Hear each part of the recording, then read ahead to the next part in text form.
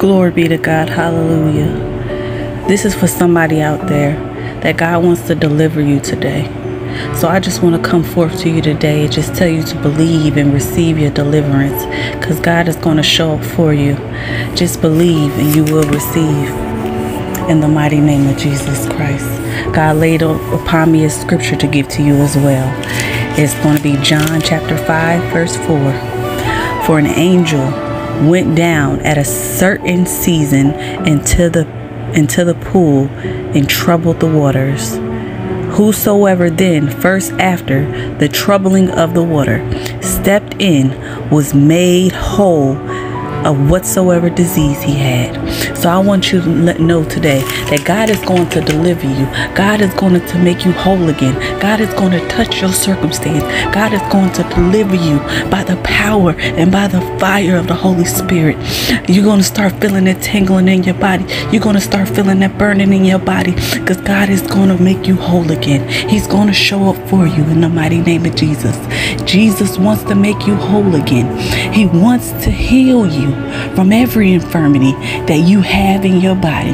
He wants to heal you from every sickness and disease. Jesus sees that you have been struggling for a long time, so he wants to make you whole again. This is your confirmation. Receive it and be made whole.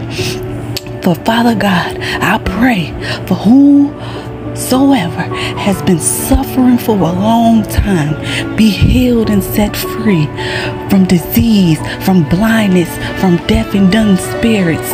In the mighty name of Jesus, I pray that the paralyzed be made whole and be made able to walk again, Father. Father God, I pray that you send forth your angels to trouble the waters like you did for that man who was cursed with that infirmity for 38 years. For when they stepped into that water, Father God, that they were made whole in the name of Jesus.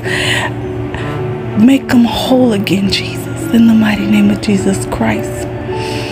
Someone is being delivered and made whole again. Receive your wholeness and believe that you have been made whole again in Jesus Christ's mighty name.